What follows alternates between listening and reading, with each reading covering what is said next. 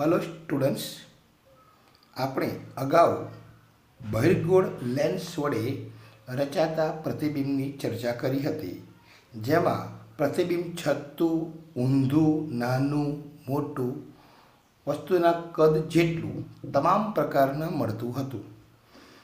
આજ રોજ આપણે અંતર્ગોળ લેન્સ વડે મળતા પ્રતિબિંબની ચર્ચા કરીશું.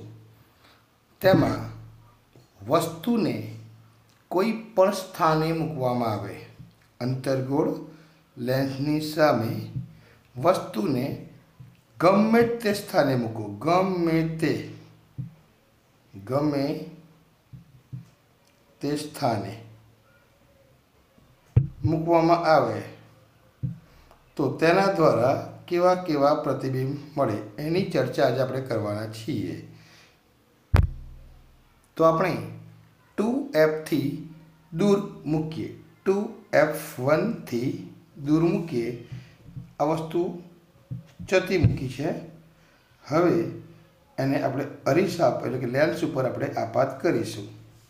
આપણને ખબર છે કે આ જે આપાત કિરણ છે એ લેન્સ વડે એટલે કે અંતર્ગોળ લેન્સ વડે વક્રીભવન પામીને એ મુખ્ય કેન્દ્ર F1માંથી પસાર થાય છે. અગાઉ આપણે આવું લેન્સના જરૂરી કિરણોની અંદર ચર્ચા કરી હતી. તો આ રીતે અંતર્ગોળ લેન્સમાં F1માંથી પ્રકાશનું આ રીતે પાછું પડશે. બહિર્ગોળ લેન્સમાં આપણે આ F2માંથી પસાર થતું કિરણની ચર્ચા કરી હતી. વસ્તુની ઊંચાઈને આપણે A અને B નામ આપીએ છીએ.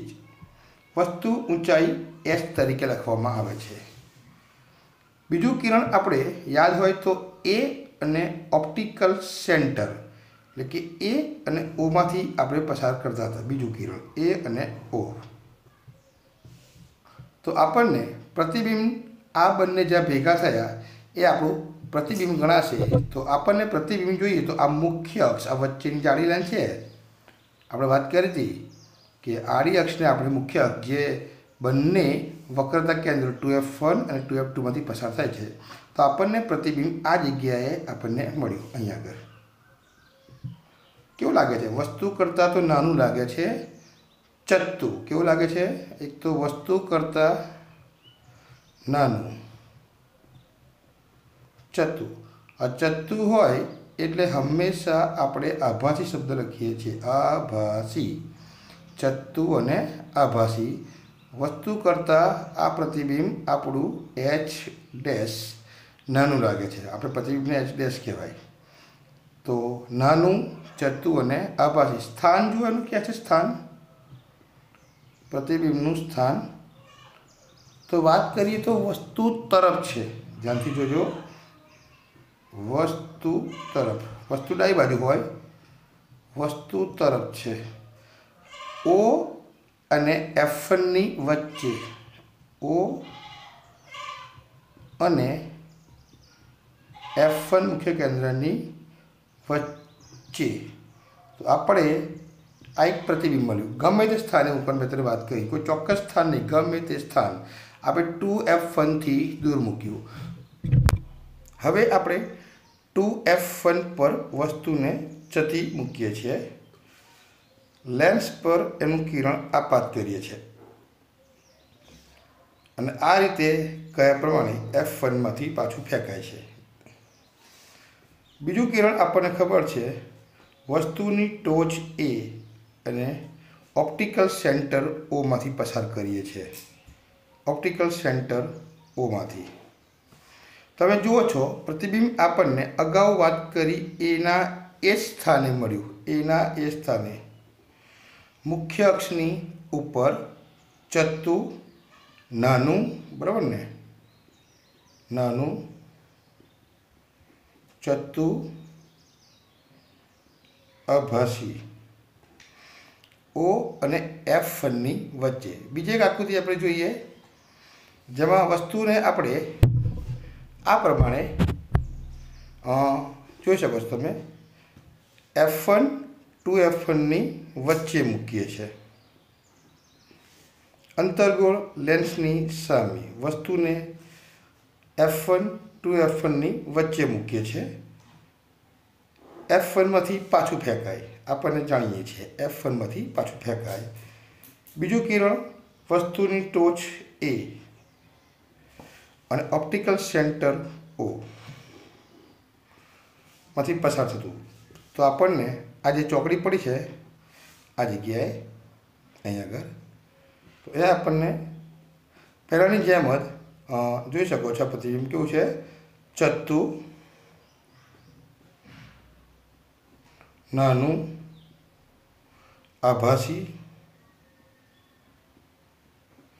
અને કેવું છે પાછું? વસ્તુ કરતાં નાનું, ચત્તુ, આભાસી, OF1 ની વચ્ચે। ઓકે, એક ત્રીજી આકૃતિ જોઈએ આપણે, બીજી એક આકૃતિ જેમાં પ્રતિબિંબ આપણે F1 પર મૂકીએ।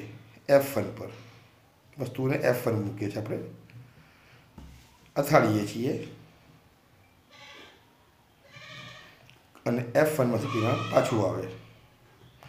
હંમેશા આપણે કિરણોના માર્ગ દોરવા જોઈએ કે આ છતી વસ્તુ, આ પતત કિરણ અને F1 માંથી પસાર થતું કિરણ। બીજું કિરણ આપણે વસ્તુની ટોચ અને ઓપ્ટિકલ સેન્ટર O, કઈ છે આપણી વસ્તુ ટોચ A, ઓપ્ટિકલ સેન્ટર O। તમે જોઈ શકો છો પ્રતિબિંબ આપણને એ જ સ્થાને મળ્યું, કઈ આગળ? મુખ્ય અક્ષની ઉપર આ પ્રતિબિંબ H ડેશ, આ વસ્તુની ઊંચાઈ, બરાબર। તો અહીં પણ જુઓ તમે, નાનું, ચત્તુ, આભાસી, દરેક વખતે સ્થાન કઈ મળે છે? O અને F1 ની વચ્ચે। તો આપણો પ્રશ્ન મિત્રો શું હતો? કે વસ્તુને અંતર્ગોળ લેન્સની સામે ગમે ત્યાં મૂકો, ગમે તે સ્થાને મૂકતા, દેખાય છે કે આપણને? ગમે તે સ્થાને, અંતર્ગોળ લેન્સની સામે ગમે તે સ્થાને મૂકતા, ગમે તે એટલે ઓપ્ટિકલ સેન્ટરથી અનંત અંતરે કોઈ પણ સ્થાને મૂકવામાં આવે તો તેનું હંમેશા વસ્તુનું પ્રતિબિંબ કેવું મળશે? અંતર્ગોળ લેન્સ વડે નાનું, ચત્તુ, આભાસી, વસ્તુ તરફ O અને F1 ની વચ્ચે જ। હવે વિદ્યાર્થી મિત્રો, આપણે લેન્સની કાર્ટેશિયન સંજ્ઞા પદ્ધતિનો અભ્યાસ કરીશું। અગાઉ પણ આપણે અરીસાની કાર્ટેશિયન સંજ્ઞા પદ્ધતિની વાત કરી હતી, જેમાં વસ્તુ અંતર, પ્રતિબિંબ અંતર, વસ્તુ ઊંચાઈ, પ્રતિબિંબ ઊંચાઈની સંજ્ઞાઓ કેવી હોય છે, ધન કે ઋણ। તો પ્રથમ આપણે બહિર્ગોળ લેન્સ અને અંતર્ગોળ લેન્સ બંને ભણ્યા છે, જેમાં બહિર્ગોળ લેન્સની કાર્ટેશિયન સંજ્ઞા પદ્ધતિની આપણે વાત કરીશું કે જો છો આ આંખ જેવો જે લેન્સ છે બહિર્ગોળ છે, જેનું ઓપ્ટિકલ સેન્ટર આ આડી અક્ષ છે, એને આપણે મુખ્ય અક્ષ કહેલું। આ મુખ્ય અક્ષને એક્સ અક્ષ તરીકે લેવાય છે। કોઈ પણ લેન્સ હોય, બહિર્ગોળ હોય કે અંતર્ગોળ હોય, તેનું આ O જે છે, O ઓપ્ટિકલ સેન્ટર, એ ઓને આપણે ઉગમ બિંદુ તરીકે લેવામાં આવે છે। ઉગમ બિંદુ કાર્ટેશિયન સંજ્ઞા પદ્ધતિમાં અરીસો હોય કે અરીસામાં આપણે P કહ્યું હતું, લેન્સમાં આપણે O ઉગમ બિંદુ તરીકે લેવામાં આવે છે। અને આ જે મુખ્ય અક્ષ છે આડી, આ આડી મુખ્ય અક્ષ છે, એને આપણે X અક્ષ તરીકે ગણવામાં આવે છે। અહીં બધા જ અંતરો મુખ્ય અક્ષની સમાંતર માપવામાં આવે છે। મુખ્ય અક્ષ અંતર, અહીં બધા જ અંતરો આપાત મુખ્ય અક્ષ હોય ને X, આ મુખ્ય અક્ષને સમાંતર માપવામાં આવે છે। તે પણ કઈ આગળથી? ઓપ્ટિકલ સેન્ટર O થી। અરીસામાં આપણે અહીં P લખ્યો હતો, P થી માપ્યો હોય, અહીં આગળ O થી માપવામાં આવશે। બહિર્ગોળ લેન્સ હોય કે અંતર્ગોળ લેન્સ હોય, O થી બધા અંતરો મુખ્ય અક્ષને સમાંતર માપવામાં આવે છે। અહીં આગળ વસ્તુ ડાબી તરફ છે, એટલે પ્રકાશના કિરણો આ લેન્સ પર ડાબી બાજુએથી આપાત થશે। ડાબી બાજુએથી આ લેન્સ પર અહીં આપાત થશે, તો આ એની આપાત કિરણની દિશા, આ દિશા આપાત કિરણની દિશા। આપાત કિરણની દિશામાં માપવામાં આવતા અંતરો ધન હોય છે. આપાત કિરણની દિશામાં માપવામાં આવતા અંતરો ધન હોય છે. એટલે આ અંતરો બધા ધન અંતર ગણાય, ધન અંતર. અને આપાત કિરણની વિરુદ્ધ, આપાત કિરણ આમ જઈ રહ્યું છે, એની આ વિરુદ્ધ દિશામાં માપવામાં અંતરો ઋણ છે. આપાત કિરણની દિશાના અંતરો ધન. અને બીજી વાત કરીએ તો આપાત કિરણની આ વિરુદ્ધ દિશાના અંતરો ઋણ માપવામાં આવે છે. જો ઊંચાઈની વાત કરવામાં આવે, ઊંચાઈ તો મુખ્ય અક્ષ હોય, આ મુખ્ય અક્ષ, એની આ ઉપર તરફની ઊંચાઈ h, આ મુખ્ય અક્ષની નીચે તરફની ઊંચાઈ એ પણ આપણે h, પણ આ વસ્તુની ઊંચાઈ છે એને આપણે h કહેવાય. આ પ્રતિબિંબની ઊંચાઈ છે એટલે આપણે એને h ડેશ નામ આપી છે. મુખ્ય અક્ષની ઉપર તરફ જ વસ્તુ હોય એટલે વસ્તુની ઊંચાઈ હંમેશા ધન હોય. જ્યારે બહિર્ગોળ લેન્સમાં વસ્તુનું પ્રતિબિંબ નીચે તરફ વધારે પડતું મળે છે. મોટાભાગના સ્થાન ગમે તે મૂકો, મોટાભાગે એક જ સ્થાન એવું હતું કે જ્યાં આપણને ચત્તું મળ્યું હતું. જ્યારે મોટાભાગની પ્રતિબિંબ ઊંધું મળે છે એટલે એની ઊંચાઈ અહીં આપણે ઋણ લેવામાં આવે છે. આપણે કહી શકીએ કે મુખ્ય અક્ષની ઉપરની ઊંચાઈ ધન અને મુખ્ય અક્ષની નીચેની ઊંચાઈ એ ઋણ ગણીશું આપણે, ઋણ. બહિર્ગોળ લેન્સમાં વસ્તુ અંતર, આ વસ્તુ અંતર છે, આપણે વ્યાખ્યા ભણ્યા હતા વસ્તુ સુધીનું અંતર, જેને આપણે વસ્તુ અંતર નામ આવ્યું છે. વસ્તુ સુધીનું અંતર જેને યુ કહેવાય. વસ્તુ અંતર યુ ઋણ હોય છે. જ્યારે પ્રતિબિંબ એનું મોટાભાગે આપણને જમણી બાજુ મળતું હોવાથી એનું આ પ્રતિબિંબ સુધીનું અંતર એ ધન. કારણ કે આ પ્રતિબિંબ એ આ જે આપાત કિરણ છે એ આપાત કિરણની દિશામાં મળે છે, આ દિશામાં આમ છે, એટલે એને પ્રતિબિંબ અંતરને આપણે વી નામ આવ્યું છે. વી એ પ્રતિબિંબ અંતર આપણું ધન ગણીશું, કારણ કે એ મુખ્ય આપાત કિરણની દિશામાં છે. પણ અહીં જે અંતર્ગોળ લેન્સ છે એમાં વસ્તુ ડાબી તરફ છે, એટલે આપણે કહી શકીએ કે અહીં વસ્તુ સુધીનું અંતર છે આવ્યું યુ એ ઋણ. તેમાં પ્રતિબિંબ પણ તમે જુઓ ડાબી તરફ જ મળે છે, આ ડાબી તરફ મળે છે અહીં આગળ, એટલે એનું પ્રતિબિંબ અંતર વી એ પણ આપણે ઋણ ગણીશું. આ પ્રશ્ન ધ્યાન રાખજો. બહિર્ગોળ લેન્સનું પ્રતિબિંબ અંતર ધન, જ્યારે અંતર્ગોળ લેન્સનું પ્રતિબિંબ અંતર ઋણ હોય છે. વસ્તુ અંતર કોઈ પણ હોય, એ અરીસો હોય કે લેન્સ હોય, એ ડાબી તરફ વસ્તુ હોવાથી વસ્તુ અંતર હંમેશા ઋણ હોય છે.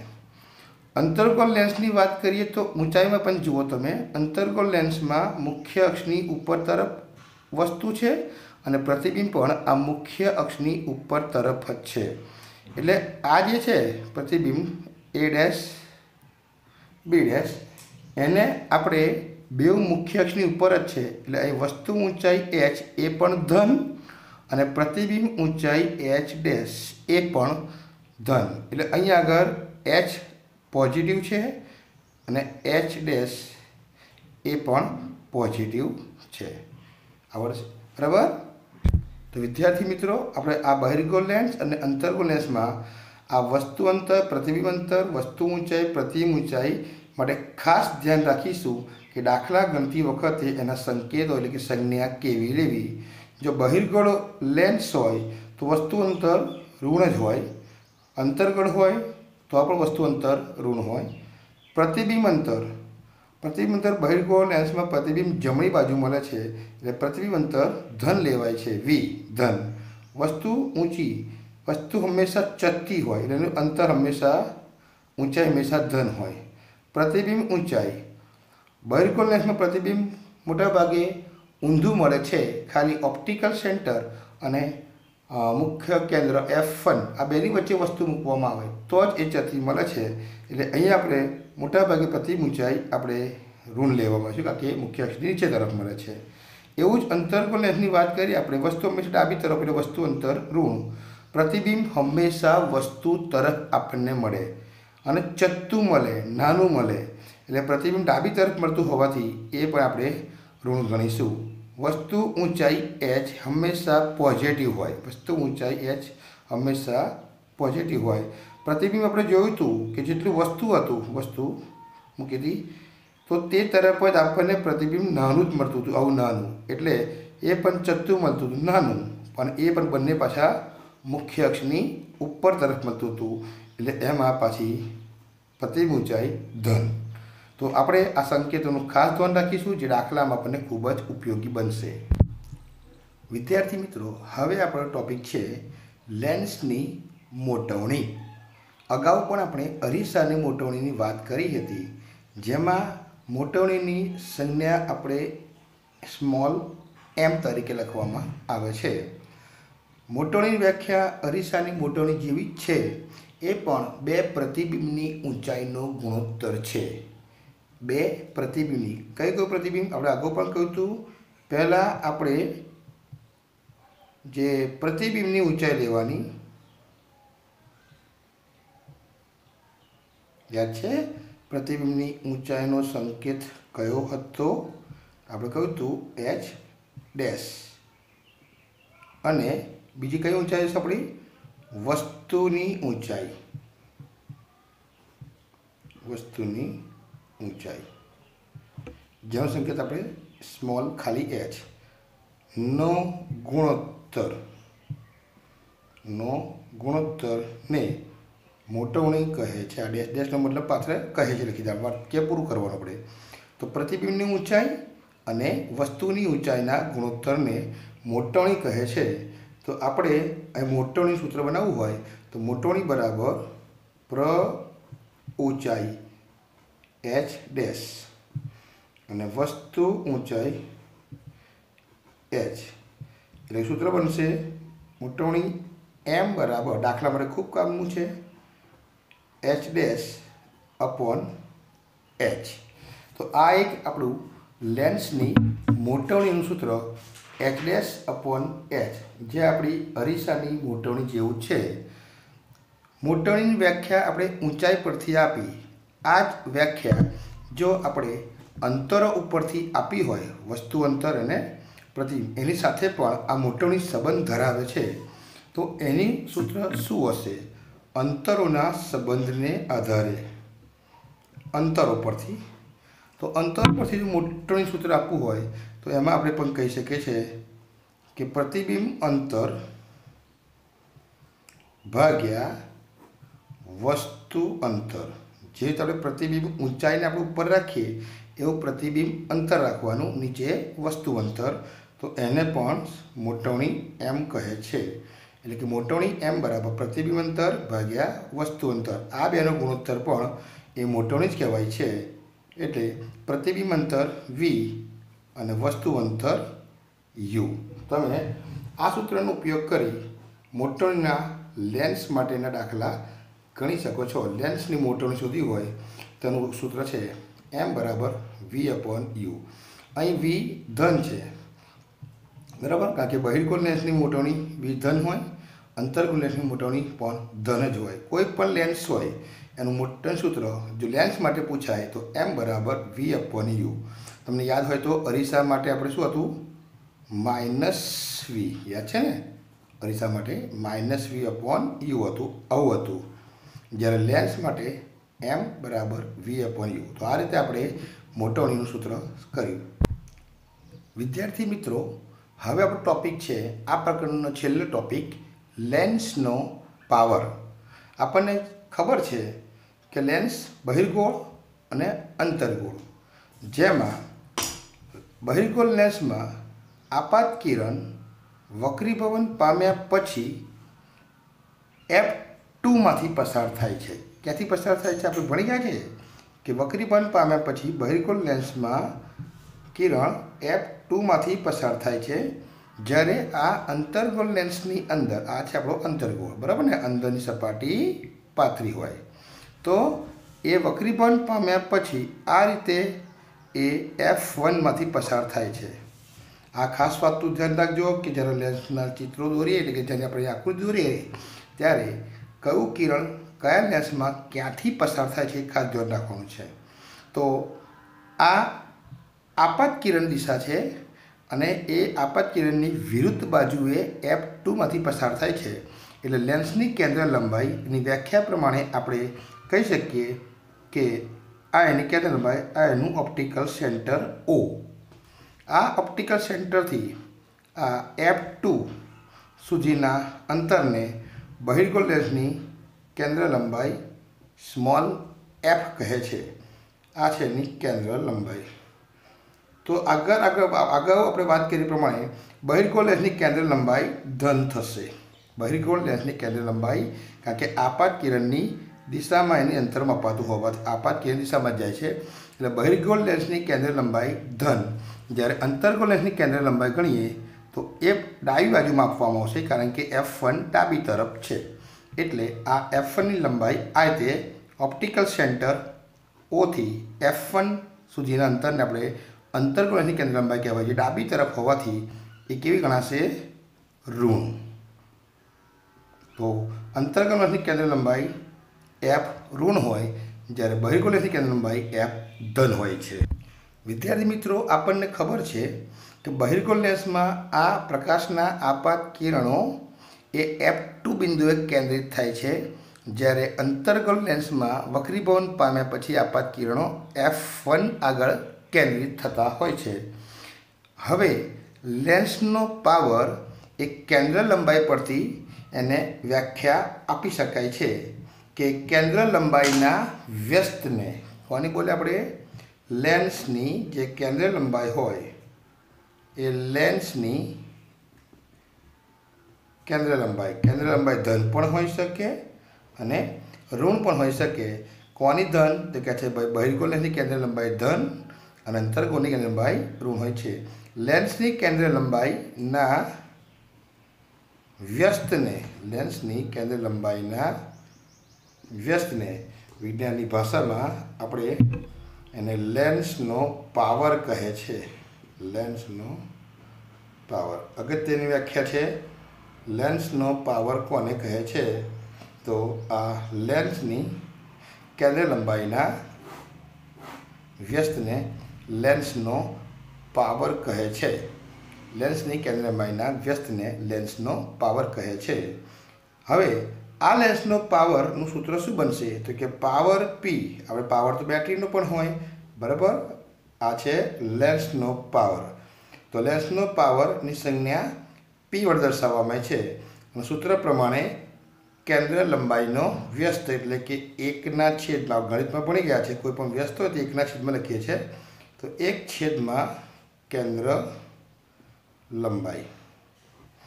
સૂત્ર પ્રમાણે લેન્સના પાવરનું સૂત્ર થશે લેન્સનો પાવર P બરાબર 1/ કેન્દ્ર લંબાઈ, એટલે કે P બરાબર 1/f.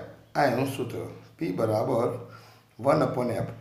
આ સૂત્રની મદદથી આપણે કોઈ પણ લેન્સનો પાવર અને ગણી શકીએ છીએ. આ કેન્દ્ર લંબાઈ F ને હંમેશા મીટરમાં માપવામાં આવે છે. મીટરમાં ધ્યાન રાખજો, દાખલો આપણને જ્યારે પૂછાય તો જવાબ મીટરમાં જ એને લખવો પડે, બરાબર? તો લેન્સની કેન્દ્ર લંબાઈ હંમેશા મીટરમાં એનો એકમ છે. પણ ઘણી વખત આપણને જવાબ MCQ વખત પૂછે ને ત્યારે આપણને સેન્ટીમીટરમાં આપે છે. સેન્ટીમીટરમાં આપણને ખબર છે કે 1 મીટર બરાબર 100 સેમી, 2 મીટર તો 200 સેમી, 3 મીટર તો 300 સેમી. એ આપણને ફેરવતા આપણને આવડવું જોઈએ. તો લેન્સની કેન્દ્ર લંબાઈ હંમેશા મીટરમાં મપાય. એટલે લેન્સના પાવરનો એકમ કયો બનશે? લેન્સના પાવરનો એકમ કયો? તો બનશે 1/મીટર. આ 1/મીટર એને વિજ્ઞાનની ભાષામાં બહુ સરસ નામ આવ્યું છે, ડાયોપ્ટર. શું નામ આવ્યું છે? ડાયોપ્ટર. યાદ રાખજો, લેન્સના પાવરનો એકમ ડાયોપ્ટર છે, જેને સાંકેતિક ભાષામાં આમ સ્મોલ d વડે લખવામાં આવે છે. હવે કોનો પાવર ધન અને કોનો પાવર ઋણ? તો અગાઉ વાત કરી, જેની કેન્દ્રીય લંબાઈ ધન હોય તેનો પાવર ધન. આપણને ખબર છે કે બહિર્ગોળ લેન્સની કેન્દ્રીય લંબાઈ ધન હોય છે, જ્યારે અંતર્ગોળ લેન્સની કેન્દ્રીય લંબાઈ ઋણ હોય છે. એટલે કે બહિર્ગોળ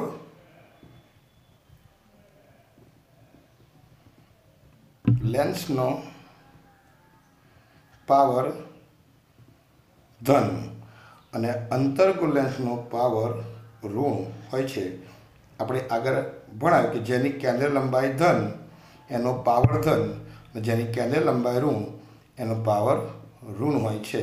એટલે આપણે ધ્યાન રાખવાનું કે કોઈ વખત આવું લખે કે ભાઈ +5.0 +5.0 ડી, તો આપણે સમજવાનું કે આ કયા પ્રકારનો લેન્સ હશે.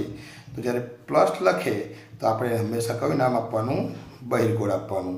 અને જો અહીંયા આગળ માઇનસ ચિહ્ન હોય, -5.0 આવું લખે તો આપણે સમજી જવાનું આમાં ઋણ છે. એટલે ઋણ એટલે એ કયો લેન્સ કહેવાય? અંતર્ગોળ લેન્સ. આમ લેન્સનો પાવર એનો એકમ અને એને વાપરવા માટે આ લેન્સનો પાવર માપવો હોય તો માપી શકાય છે. હા, તો લેન્સનો પાવર છે જો એને માપવો હોય તો એનું સાધન છે, લેન્સનો પાવર માપવાનું સાધન, એને એના એકમ પરથી જ નામ આપવામાં આવ્યું છે. એકમ શું હતો? ડાયોપ્ટર. ડાયોપ્ટર એવું જ એક નામ છે, ડાયોપ્ટર-મીટર. ધ્યાન રાખજો વિદ્યાર્થી મિત્રો, એનું નામ છે ડાયોપ્ટર-મીટર. ડૉક્ટર આપણને જે આંખના નંબર લખી આપે, ડૉક્ટર ઘણી આપણને આંખે ના દેખાતું હોય તો આપણે દવાખાને જઈએ છીએ, ડૉક્ટર પાસે આંખના નંબર કરાય છે. તો ડૉક્ટર આપણને જે આંખના નંબર, હકીકતમાં આપણે એવું કહીએ છીએ કે ચશ્માના નંબર એમ, તો એને આપણે આંખના નંબર કહીએ છીએ. એ ચશ્મા નંબર બોલો કે આંખના નંબર લખે છે, ડિસ્ક્રિપ્શન કરે છે એનું, તો એ નંબર લખે છે ને, જે નંબર લખે છે તે જ લેન્સનો પાવર છે. તે જ અથવા તો તેને પણ લેન્સનો પાવર જ કહેવાય. ઘણી વાર કોઈ વ્યક્તિને નજીકનું ના દેખાય તો ઘણી વ્યક્તિને દૂરનું ના દેખાય. તો આપણને આ વખતે આંખમાં લેન્સ પહેરવાની જરૂર પડે છે. તો ડૉક્ટર આંખના જે નંબર લખે છે એ પણ એક પ્રકારનો લેન્સનો પાવર જ છે.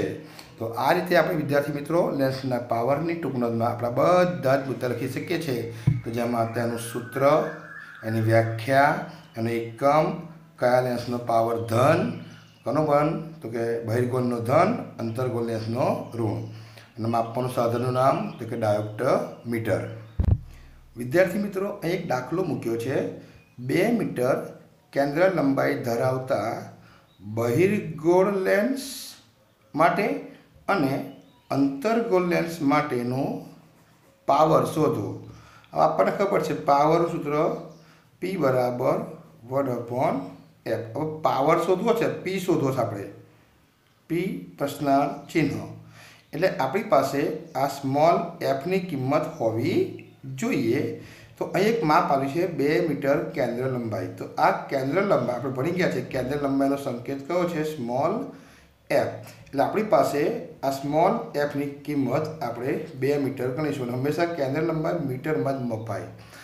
હવે આપણને બહિર્ગોળ લેન્સનો પાવર શોધવો હોય તો આપણને ખબર છે કે ભાઈ બહિર્ગોળ લેન્સ માટે કેન્દ્ર લંબાઈ ધન હોય કે ઋણ હોય. ચલો, પ્રશ્ન આપણને શીખવાડવામાં આવ્યો છે આવ્યો કે બહિર્ગોળ લેન્સનો ગણવો છે. તો એ વખતે આ કેન્દ્ર લંબાઈ કે બહિર્ગોળ લેન્સ માટે આપણે આગળ શીખવાડ્યા પ્રમાણે કેવું હોય છે? ધન છે. એટલે એફની વેલ્યુ આપણે 2 મીટર મૂકવાની. તો આપણે પાવર ગણીશું. Power લેન્સનો power P = 1/f. એટલે કે 1/2.